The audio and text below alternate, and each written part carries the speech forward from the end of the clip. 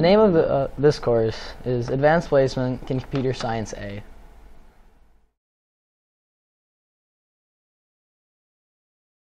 AP Computer Science A is equivalent to a first semester college-level course in computer science.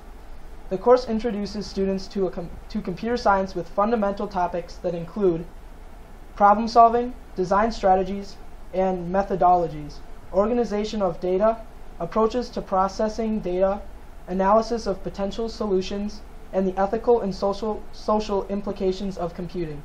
The course emphasizes both object-oriented and imperative problem-solving and design using Java language.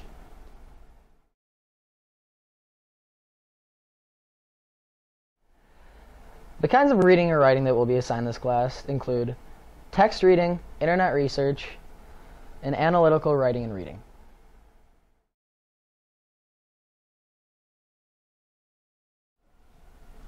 Homework you should expect is guided practice programs, creating programs and debugging the programs, research papers, and some written logic problems.